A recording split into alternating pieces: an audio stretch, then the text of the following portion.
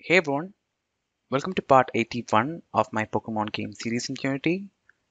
So in this video, we'll implement a count selector like this so that we can sell multiple items if we want. We'll implement this in such a way that we can reuse the same count selector for buying multiple items also.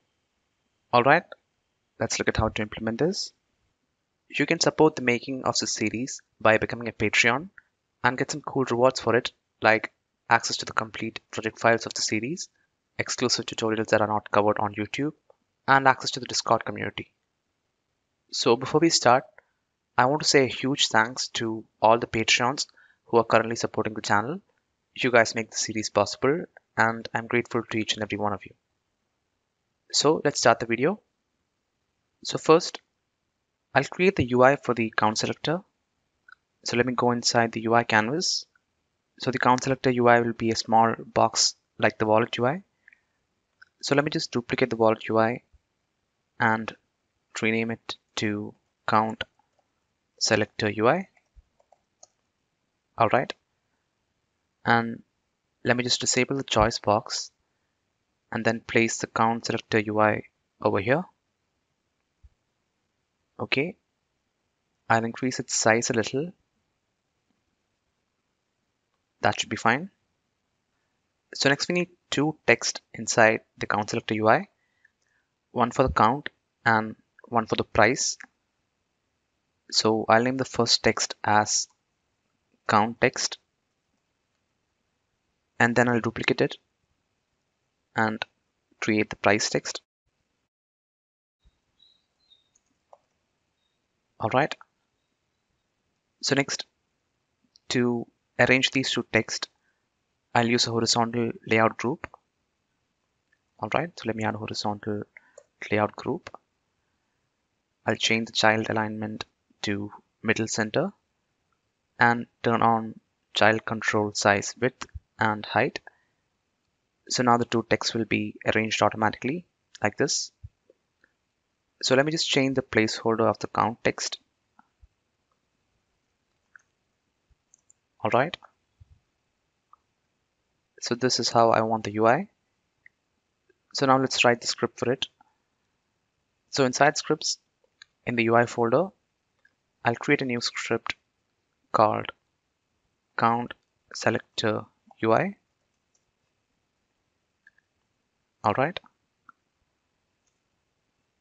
So in this script, first we need a reference to the count text and the price text. So let me create two serialized field variables for that. And by the way, to use text, we have to import the Unity engine.ui namespace. So let me do that. So we have the count text. So next I'll create a variable for the price text. Okay. So next I'll create the function to show the count selector UI. So I'll create a public function for that. And this function will be a coroutine. So let me name this show selector. And in the first parameter of the function, it'll take the max count. So this will be the maximum count that we can select. And then for the second parameter, we'll take the price per unit. Alright, so this will be the price of a single item. So we can multiply this with the count to calculate the total price, and we can show it in the price text.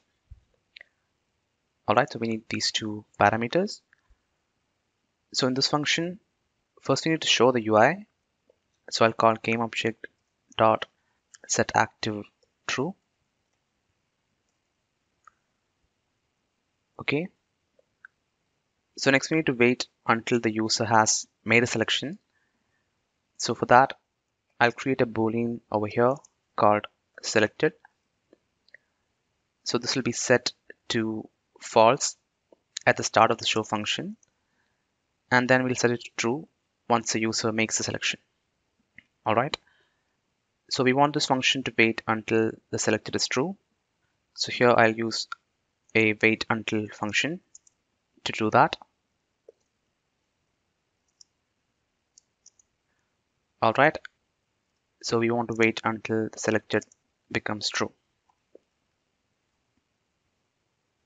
So next, let's write the code for the selection. So first I'll create a variable to store the selection. So I'll call this current count. Okay. So at the start of the function, I'll set the current count to 1, and then we should update it based on the user's input, right? So in the update function, I'll check for the user's input. So if the user pressed the up arrow key,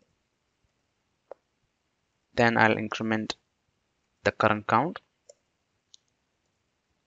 And otherwise, if the user pressed the down arrow key,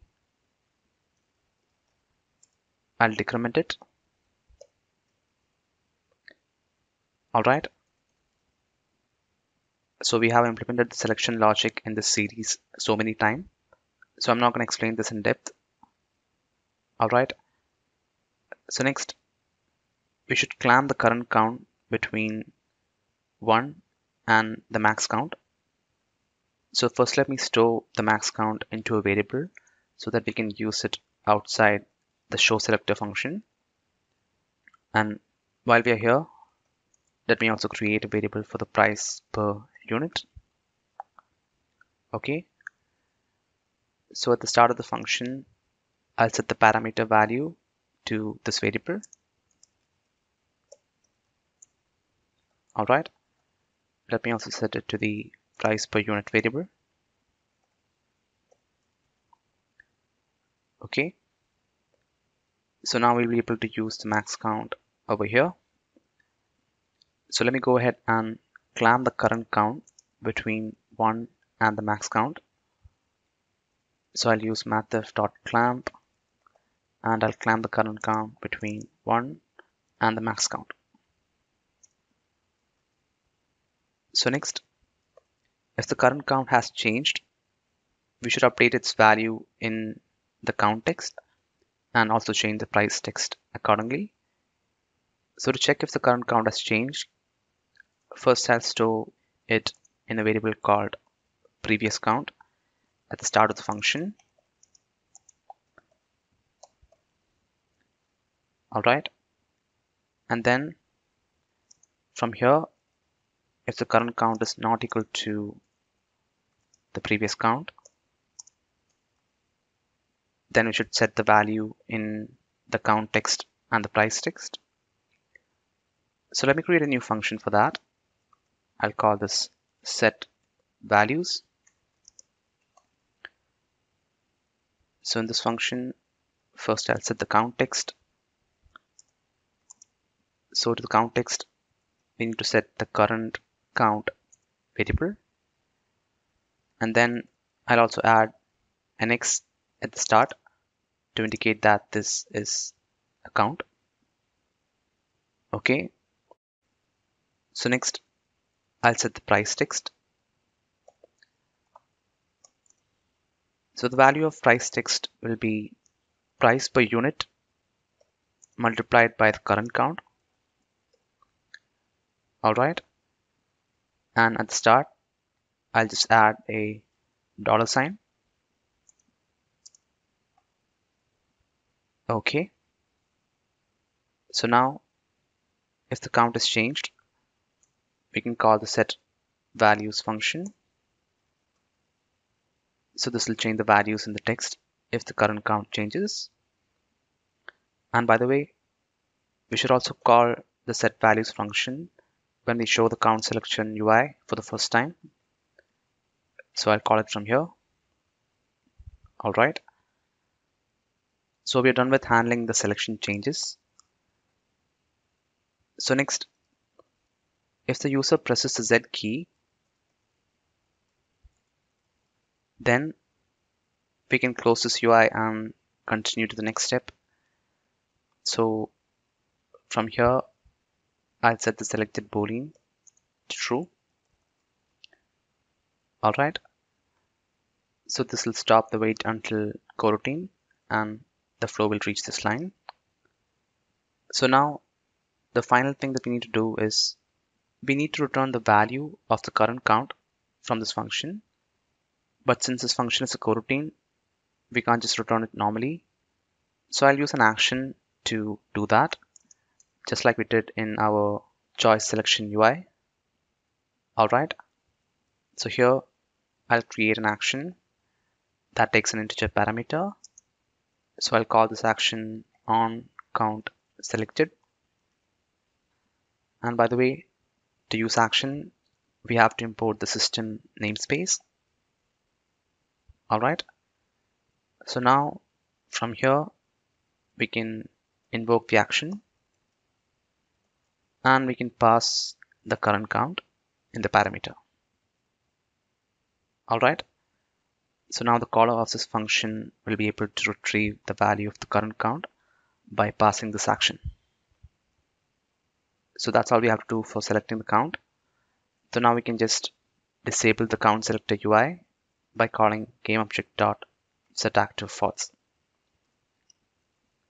Okay. So now let's call this function to show the count selector UI when the player is trying to sell an item. So from the shop controller, in the sell item function, we can show the count selector UI from here.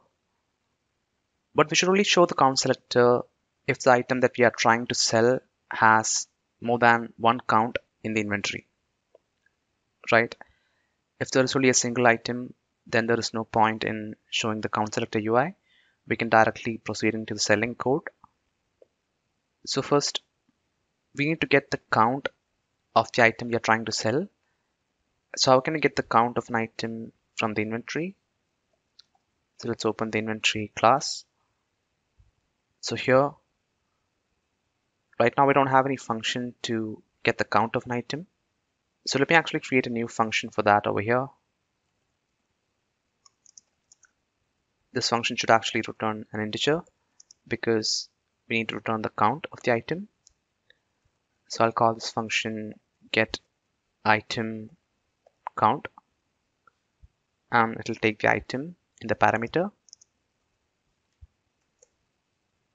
All right. So the count of the item will be in the item slot. So we need to get the item slot first. So this is actually the code to get the item slot. So let me just copy and paste it into our get item count function to save time. All right, so now we have the slot of this item. So if the item slot is not equal to null, then we'll have the count of the item in item slot dot count. So let me just return that from this function. And otherwise, if we don't have an item slot, then we can just return 0, indicating we don't have this item in the inventory. Okay. So now from here, we can get the count of the item by calling inventory.getItemCount. All right. Let me just store this in a variable called item count. So if the item count is greater than 1, then we should show the count selector UI and let the user select the number of items they want to sell. All right. So before I show the count selector UI, let me actually show a dialog like how many would you like to sell? Okay. So for this dialog, I'll pass the wait for input value as false because we want to show the count selector UI immediately after the dialog. We don't want to wait for the user to press the Z key. Okay. And then I also pass false for the auto close parameter. So this is because we don't want the dialog to close automatically. We should only close it once the user has selected a count from the count selector UI, right? So now after the dialog, we can show the count selector UI. So first let me actually get a reference to the Count Selector UI. Alright, I'll create a serialized field variable for that over here. And now I can call Count Selector UI dot show selector to show the Count Selector UI. So for the max count, I'll pass the item count itself. And then for the price per unit, I'll pass the selling price of the item. Okay. And finally, we should also pass the action so that we can retrieve the selected count. So what I'll do is here, I'll create a variable called count to sell, and I'll set it to 1 by default. And then if you're showing the Count Selector UI, I'll retrieve the selected count from the action, and I'll set it to the count to sell.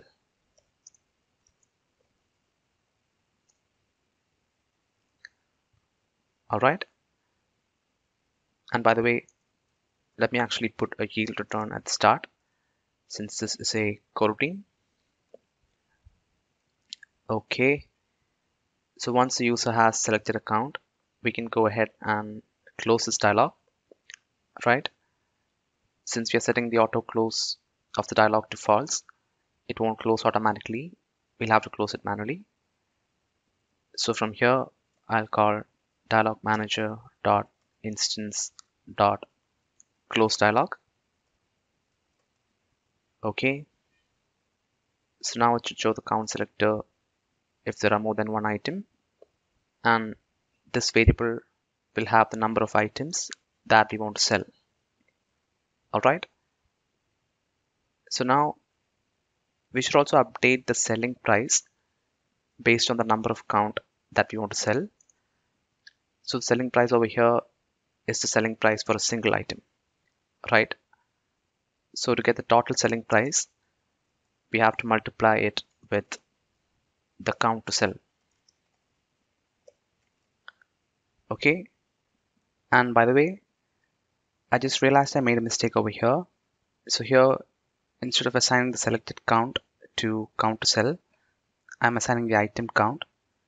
So let me change that to the selected count. Alright. So next, when removing the item from the inventory, right now we're just reducing its count by 1. But now, since we can sell more than one item, we can't simply reduce the count by 1. We have to reduce it by the count that we sold, right? So in the remove item function, I'll also take a parameter for the count, and then I'll reduce the count of the item by the count parameter. All right. And by the way, let me set the value of the count parameter to 1 by default so that we don't have to always pass it. And let me also just rename this to count to remove, just to make it more clear. So now, when calling the remove item function when selling an item, we can also pass the count that we sold as the second parameter. So let me do that. All right. So that's all we need to do. Now we should be able to sell more than one item. So let's go to Unity and test. So first we need to attach the script and the references. So I'll assign the Count Selector UI script. And then we need to assign the count text and the price text. All right. And finally, we should also assign the Count Selector UI in the shop controller script. So let me go ahead and do that. Okay. And by the way, let me also disable the Count Selector UI so that it won't be shown by default. All right. So now we can go ahead and test the game. So let me test selling items. So now if I try to sell an item that has more than a single count, then I'll get this Count Selector UI. Alright, and I can change the count by using the up and down arrow keys. So let's say I want to sell 3 potions. So I should get $150 for that. Alright, so yeah, you can see that we got $150 and 3 potions were reduced from our inventory. Okay, so our Count Selector is working fine. So I'll stop the video here. In the next video, we'll implement buying items. So before you leave, make sure to leave a like on the video and consider subscribing to my channel. That will really help me out. So I'll see you in the next video.